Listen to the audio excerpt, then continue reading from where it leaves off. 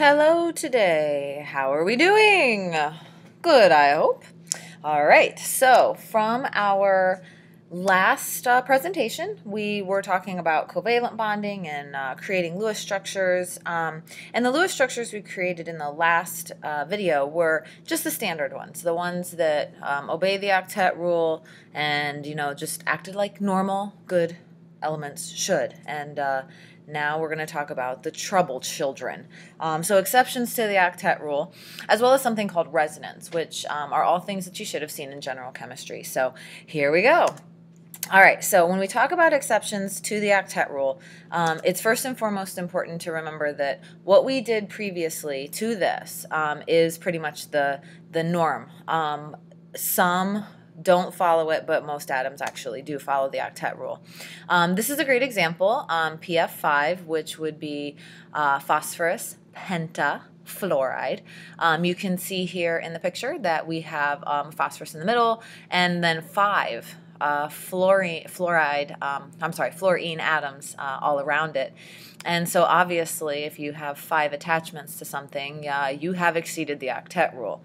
So what we end up with phosphorus is actually something called a pseudo-noble gas configuration, because it is a relatively stable configuration for phosphorus, yet again, it exceeds the octet rule.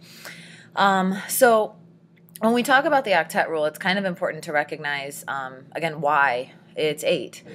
We assume that we are filling whatever energy level it is. So again, the N just stands for an energy level. That whatever energy level it is, you will fill the S, and then you also fill the P. Excuse me, I need to cough. All right, good. So 2 electrons for the S and 6 for the P is going to equal 8. Well, all the elements, notice the word all in capitals and italics, in the first 2 periods will follow this. So everything from hydrogen through neon, we know will never, ever exceed the octet. But as you go into the 3rd period, you may notice that phosphorus is a member of the 3rd period. That's when funky things start happening. Because what they actually do, when you move into the 3rd period, that's actually the 3rd energy level. And the 3rd energy level does include the D block, even though it's a little bit further out. Energy level 3 has a D subshell. And so we can use that for bonding too. And that's actually what happens when they exceed the octet rule, is that they use this extra space in this D subshell, and then that can fill with electrons. So again, when that's the case, they can exceed the octet. PF3, as I have in parentheses down there, is also a perfectly acceptable normal type of thing that could happen. Again, you're sort of looking more at charges, P with a -3, F with a, P with PF3, is not ionic, but that's also something that's possible, and it actually would not exceed the octet rule at that point. So again, there's just some atoms in here that have options, and one of their options is sometimes exceeding the octet. So if you would take a look at, oh, I'm sorry, I was on the wrong slide. So again, continuing with exceptions to the octet rule. On the other hand, some elements are happy to have less than an octet. So on the previous slide, we're talking about more than an octet, and now how about less? So this tends to happen only with certain elements, and those are going to be in groups 2A and 3A. And it always happens with an element that is going to be very, very, very electronegative. And the reason for that is because these very electronegative elements, all they want is electrons. And these 2A and 3A elements, they tend to form positive ions. They have lower ionization energies. So they're sort of willing to give away the electrons. And again, these high electronegative elements are willing to take them. So it's kind of this perfect combination, a perfect storm, in which you have this one element that sort of doesn't care about electrons and another element that really does. And so that will in turn lead to actually is underseeding a word. Instead of exceed, we underseed. Why not? We go way less than an octet. So in the case of boron trifluoride that you see in the picture here, this is a very typical compound. In fact, it's one you might want to actually memorize because you will see it quite often. So that's a good example of that. So a valence of less than 8 is explained by a large difference in electronegativity values, as we just were discussing. Additionally, here at the bottom, I kind of explain what I just had mentioned, that the quote-unquote strong, again, it's electronegativity strong, fluorine pulls on electrons, and the boron is basically just too stinking weak, and it just cannot really compete with that. You might notice the words at the bottom. So electronegative is obviously a word we've talked about several times before, but it's kind of important to throw out this word electropositive, which you might be able to determine is the exact opposite of being electronegative. So electronegative means, you're going to be able to draw electrons towards yourself relatively easily, and electropositive is not. In fact, you're going to give away electrons relatively easily. So boron is very electropositive, fluorine is very electronegative, and again, it's that perfect storm. So now the slide I was thinking about before. If you would take a look in your textbook, page 382, there's a box in there that talks about when octet, sort of works and not. So basically what I would ask at this point is to just pause the video and read what's on this slide, or to read it right out of the textbook is fine, and just to have an idea of some of the things that we've really already talked about, but it's just a really good review right now. So go ahead and pause the video as needed. Okay, so continuing on, we now have our discussion of octet exceptions, both exceeding and going underneath the level of the octet. And now we're going to move to apparently look at sample exercises on page 8.7 and 8.8. So yeah, sorry about that. Take a look at those example exercises. Again, I ask here, do they make sense? So do me a favor, again, pause the video, check out these sample exercises, double check, read carefully. If it makes sense, great. If not, please write down your questions and bring them back tomorrow. So pause as needed. Okay, so now we'll talk about resonance. Finally on the right track. So what I would like for you to do is, again, pause the video. Draw the Lewis structure for ozone O3. Do your absolute best. Pause now. All right, so what I'm curious about is now, what did you come up with? If you drew the correct Lewis structure, you might have drawn maybe one of these. Like you might have started right here, right? You might have started right here, and you ended up you determined that the oxygen here in the middle, or one of these oxygens at least, was not happy. And so what's in the green box is likely one of the two answers that you came up with, and I would ask that you look at what you drew and then just determine, did you draw the one on the left or did you draw the one on the right? Okay, well, now that you've determined that, my question for you is, does it matter which one you made? So what do you think the answer to that is? Yes or no?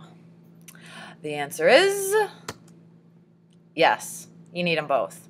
In fact, to have them both is to really give the complete description of this molecule's bonding. And we'll describe here in just one second. So this is a part where I always feel like it's a little bit abstract. So please do let me know in class tomorrow if there's issues and you'd like to talk more about anything regarding resonance or understanding why we need all these structures. So as it says here, in theory, based on Lewis structures, there should be one single and one double bond in the ozone molecule. So do you agree with that? Lewis structure is pretty clear. One single, one double.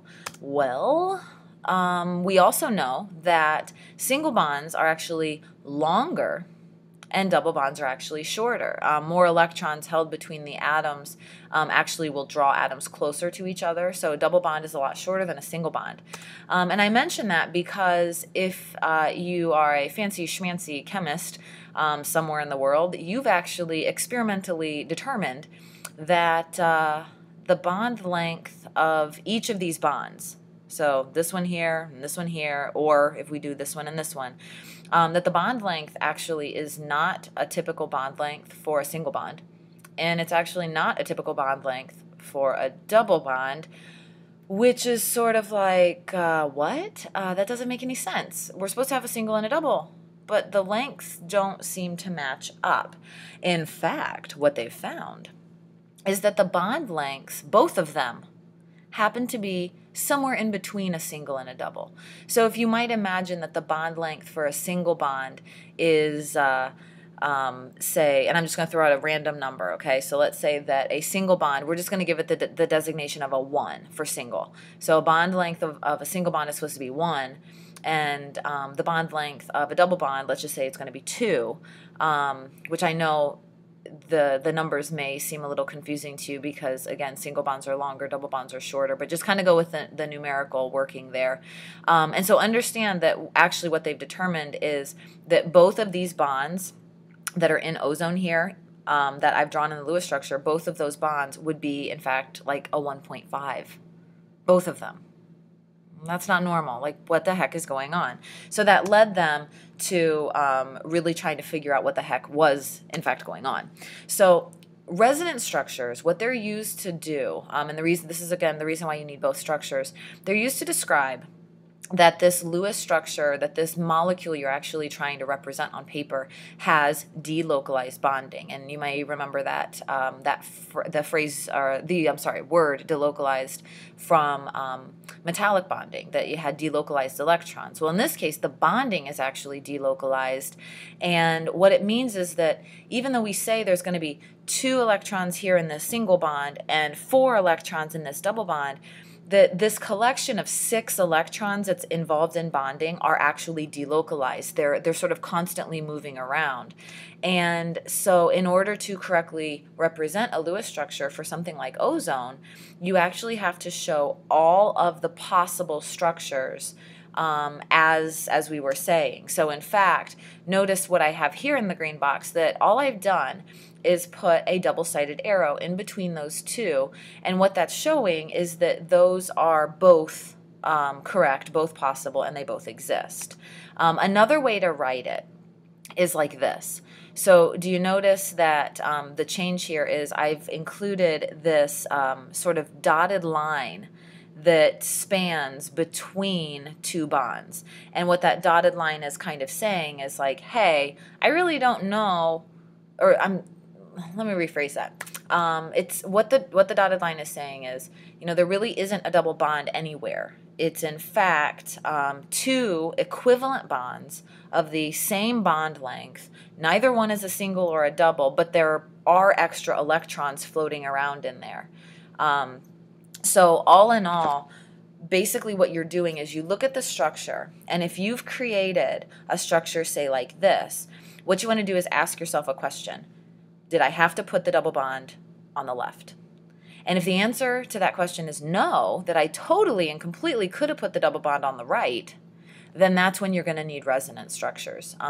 So this tends to happen with ions, like polyatomic ions, and this also tends to happen with certain elements a lot, like oxygens and sulfurs, nitrogens. Those tend to be your typical ones.